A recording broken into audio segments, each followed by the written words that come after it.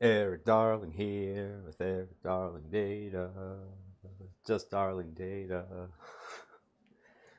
I think I took the Eric out for a reason. Uh, it, my name is naturally since birth. This is not an affectation spelled with a K, and asking people to remember that is apparently difficult, even in the context of uh, like my name being in an email right above them. It's always like, "Hey, Eric," with the C, and I'm like, not a lot of attention to detail on your end, is there? Not a lot of giving a crap. So, took the Eric out, kept the Darling data. Darling is at least reasonably easy to spell as long as you're not some AI powered transcription tool, which really loves calling my company Darlene Data, like Darlene, the daughter, the rebellious daughter from Roseanne, which I mean, not a lot of attention to detail in the AI world, is there? Not a whole lot of that. Anyway, today's video, we're going to talk about improving the performance of windowing functions in SQL Server, mostly from the context of indexing. We're going to look at a couple different query forms, though. One using cross-apply, the other using a derived join. So there's going to be some interesting stuff in there. But before we talk about that, we need to talk about how Erik Darling derives value from YouTube, or from you, too. If you would like to support my efforts to bring you, all of this wonderful SQL Server content, you can click the link down in the video description to sign up for a channel membership. We're up to like almost 40 people, or I think maybe 40 even. I forget what the last number was, but 40. Wow, 40. Just like my last birthday. And you can support this channel for as little as $4 a month. All of this content is otherwise free, and if you would like to help me make this channel the wonderful, gigantic, thriving community that it should be, liking, commenting, and subscribing are wonderful ways to also help me do that. If you, of course, see the things that I talk about in these videos and think that some of them might just apply to your slow-ass SQL Server, you can hire me to do all sorts of consulting-y things. I will make your SQL Server faster in exchange for money. And as always, and forever, my rates are reasonable. In the same reasonable vein is my consulting rates. My training rates are also equally reasonable. If you would like to get all of my training for about 150 USD for the remainder of your life, may you live forever. You can do that at that URL up there using that discount code over there. There is also a fully formed URL down in the video description if you are more keen on just clicking on one thing, then clicking on a thing, or typing a thing and typing another thing. I know how the attention to detail goes. SQL Saturday 2025 coming your way May 10th. It will be at the Microsoft offices around Times Square. So not only can you get a slice of Sbarro pizza, you can also get your picture taken with Elmo wearing a dirty backpack or something. And, hopefully not offend Elmo or Dirty Backpack Elmo or Dirty Backpack Spider-Man or any of the Dirty Backpack Sesame Street characters that roam around and will, for a reasonable rate, take a photo with you. So yeah, you should do that. I would encourage you to do it. It's a fun event.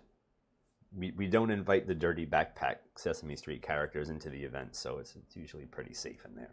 But with that out of the way, let's talk about windowing functions in SQL Server. Now, I am not going to sugarcoat this one bit. As soon as Zoom decides to become a responsive and responsible human being, most of the time when I'm working on a query that has a windowing function in it and it is having performance problems, the first thing I go to is to try to induce batch mode in some way, either by using just some sort of column story object in the database. It doesn't even have to have any rows in it. It can be a temp table if you're into that sort of thing. It can be encouraging a higher database compatibility level for the query and maintaining the legacy cardinality estimator for a query. But most of the time, windowing functions just work better under batch mode. They just do. The window aggregate operator is highly optimized or something, and it's just like you just take all the work out of it. You don't really even have to, like, in most circumstances, you don't even have to change the indexing because you've already got good enough performance just by getting batch mode out of the way, or getting batch mode involved in the query and getting row mode out of the way. Sorry, it's the opposite there. Sorry, Zoom is being a real weirdo today. But if you're on Standard Edition and Microsoft hates you because you did not pay the friendship tax, the enterprise friendship tax, then batch mode is not going to be as favorable of a proposition because you are limited to a DOP of 2 for any parallel queries that involve batch mode on Standard Edition. It's a real unfortunate situation. I don't understand quite why Microsoft needs to stick the thumb in the eye of Standard Edition users so badly. It's almost like they're daring you to go use Postgres. It's a real stinking shame how much accountants can ruin perfectly good software. But there are lots of windowing functions out there in the world. They generally fall into 3 categories. There are ranking windowing functions like row number, rank, dense rank, and entile. There are aggregate windowing functions like sum, average, count, big, min, and max. And then there are all sorts of analytic windowing functions like first value, last value, lead, and lag. There are a whole bunch more in the boat, but I didn't feel like listing them all out. Anyway, let's pretend that I have a couple indexes on a couple tables in the Stack Overflow database, namely the post table and the votes table. And I'm using the bigger tables because I really want to drive performance crazy. Now, we're going to start with this query and those indexes. And this is the execution plan for that. It takes about 20 seconds, and we use a loop join here, and on this side, the inner side of the loop join, we already have a good index on the votes table to seek into. We can already get that done pretty quickly, but what we don't have is a good index to help with our windowing function otherwise. Now, inside here on the votes table, what we're cross-applying to is all this wonderful stuff, where the post ID column in the votes table equals the ID column from the post table, where vote type ID is in these vote types, and where the creation date of the votes is greater than 2008. So if we go back to the indexes a little bit on the votes table, we do have this seekable index on post ID, but none of the columns either from the other part of our where clause or from the specification of our windowing function are in the key of the index. Now, if you've been paying attention to my other videos, even specifically the last video I recorded where I was like, hey, indexes put data in order, you might have come across some stuff in your head like, oh, windowing functions put data in order too. Indexes can help windowing functions. So let's go and change the index that we have on the votes table. But what I want you to pay attention to here is that even though we've put post ID, vote type ID, and creation date into the key of the index now, post ID was there before, we added vote type ID and creation date, and that should technically help with this. It doesn't go as far as we want because we messed up this part. Again, the whole attention to detail thing. This is the Erik with a C of index creation, and you'll notice in here that we still, even though we can seek into everything we care about here, we still have to sort that data. If we hover over the sort, we will see that we have order by vote type ID ascending and then creation date descending. So our index really has to closely match the specification of our windowing function for it to work out. If we change our index definition, like we have in this window, to be on post type ID, vote type ID, and then creation date, things will work out a lot better for this query. Right? Now we still have our plenty seekable index over here, and we no longer have a big spilling expensive, well, not expensive, time-consuming spilling sort on the inner side of this nested loops join. So we've improved this query in a couple ways. Not necessarily from a timing perspective so much. We are a little bit faster than this query, and we are a little bit faster. Well, actually, we're about the same speed as this query, but this query over here will have asked for a memory grant of 4,300 KB, and this query over here will have asked for a memory grant of 136 KB. So we did not improve the speed of this query so much, but we did improve some other that metric, specifically the memory grant. Now,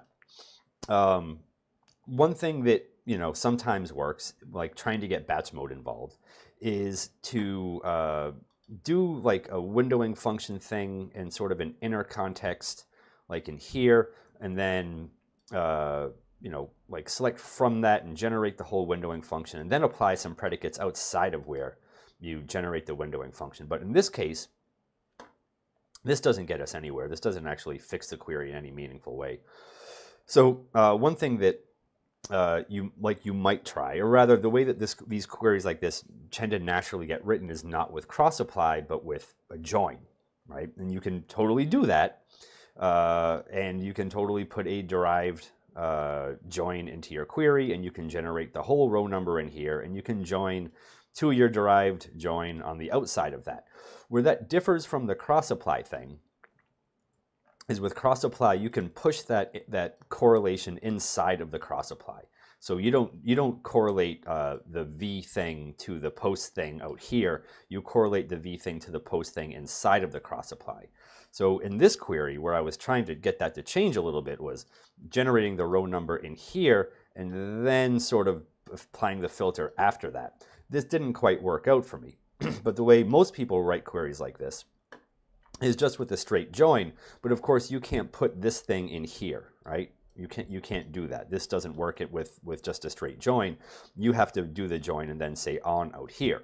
So in this case, we will have generated this whole result set, and then we will have filtered to, then we'll join the results of this thing to the post table outside of generating this result set, and then apply some filters to the stuff out here. This does okay, but we're back to a memory grant and we're back to a spilling sort. Now, if we wanted to get this to be better, we would have to change the index that we have on the votes table to better suit writing this as a join rather than an apply. So we would need something that helps the windowing function first and then helps us join after we have developed that result for the windowing function. If we do this, this actually brings our query down to about 16 seconds. One of the big things there are two big things with this. One is the type of join changes, right? If we look at all of the windowing function versions of this, oops, that's not the right one. We did change the join type for this one where we did this, but we did not change the much else good about it. But for all of the cross applies, SQL Server has optimized those cross applies as a nested loops join. This can be good or bad. This is not necessarily a death knell, but this is a significant amount of rows coming out of here. Generally with apply, you want like a small result to like drive hitting a big result in here. So if we had fewer rows coming out of the post table, this nested loops join may have been a bit less painful. But the bigger deal with these joins is that with these queries is that writing this is just a derived join. SQL Server opens up a little bit to other join types which can be useful. So in this one, like this one and the last couple of queries, we used a hash join, and the hash join is just kind of one big seek. And since we have for this particular query form, we've redone our index for vote type ID, creation date descending, and then post ID last, so we can generate our whole row number and do all this stuff in here. And then join to the result of that out here. This helps SQL Server does just one big seek, generates one big row number, and then filters that row number out down in here. Now, part of the way that I've engineered these queries is to have to fully do all the work inside of this, but filter out any work before we do anything. So really, this to show you that inner part of the query where we do all of this stuff is where we need sort of the most help.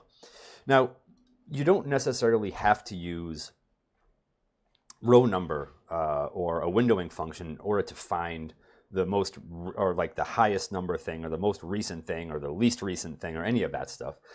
You know, something that I try to get into everyone's head when they're writing queries is that, you know, there are many ways to write queries.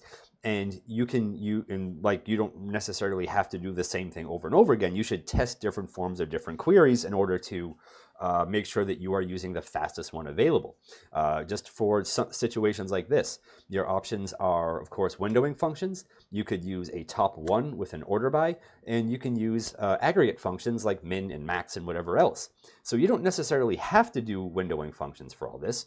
You could use top one, you could use min and max. You should test all of those things and see which one gives you the best performance. There might even be performance differences in different situations based on the indexing you have available for all these different query forms.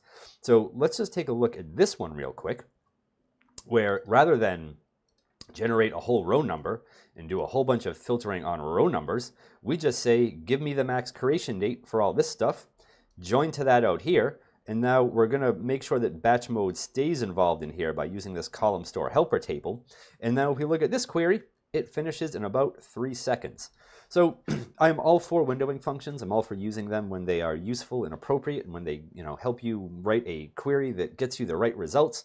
But as soon as you start performance tuning things, you do need to keep in mind that there are other query forms that might be faster. Sometimes it might be the windowing function. Sometimes it might be top one with an order by, or top whatever you need with an order by. Sometimes it might just be using a straight up max or min or max aggregate function, crunching your data down and then using it from there. So thank you for watching. I hope you enjoyed yourselves. I hope you learned something. I hope that you will take my advice about trying many different query forms seriously, because most of the time when I'm tuning queries, I am definitely looking at indexes, but I am also looking at how that query is written, because if there are alternative syntaxes available that might suit the indexes that I already have better, I want to try those before I go trying to mess around with stuff in the database.